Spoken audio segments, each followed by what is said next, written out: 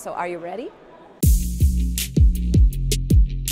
You can really feel the energies of this team and how the energy flows from the team and the staff to the startuppers and the students and vice versa. It's actually nice to see that it's that international and I have that many experts there. I already had some chats, and this is cool because you never have the chance to meet so many people of different regions, different experts, specifically of different regions, to be honest, because it's very different. It allows us to build a cooperation, unique contacts and develop the future cooperation.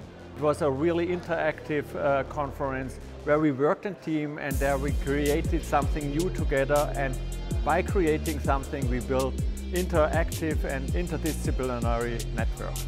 So I think that all together we need to work and co-create together to find solutions to the current challenges. So I have been witness of several collaborations or initiation of collaboration between startups and corporates, between the European organizations and other universities, but also the universities that saw the opportunity and value that Start for Future actually provides to express interest to join the network. We believe it's an excellent opportunity for our students, our staff, our lecturers, our researchers to connect with a network that we have seen is very thriving, has a lot of positive energy and brings entrepreneurship to a new level. Start for Future is not only a relevant international network, but it's also one big family. In the startups that we support in our local incubator, we all tell them, get involved in SFF. It's not that you meet all the other people and all the different nationalities.